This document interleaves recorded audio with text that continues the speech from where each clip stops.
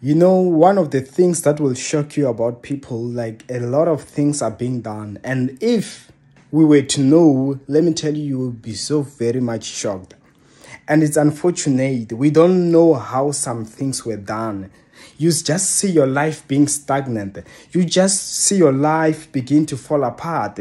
You don't understand. You find that no matter how much you try to fix things, nothing works. No matter how much you try to push your business, nothing works. Anybody else can maybe start a business at this particular area and it blossoms, but you find that you in the very same spot, just because it's you, nothing happens. So that's an example when there is something behind, there is a spirit. And some of this spirit, it's not like all of them, it is directly Satan himself who just went into your life and say he's sabotaging you.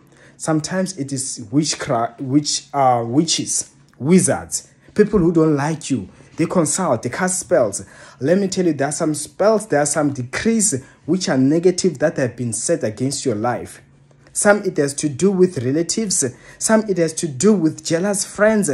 That's why right now, fortunately, and I love this, with the blood of the Lord Jesus Christ, that there is no limit.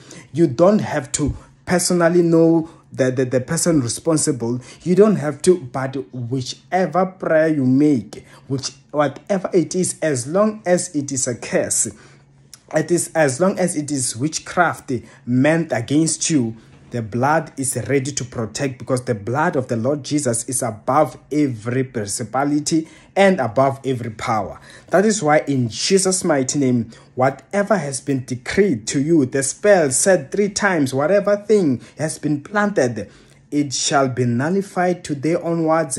I'm setting you free. I decree and I declare in Jesus' mighty name. Amen. I'm Ishmael, and see you next time.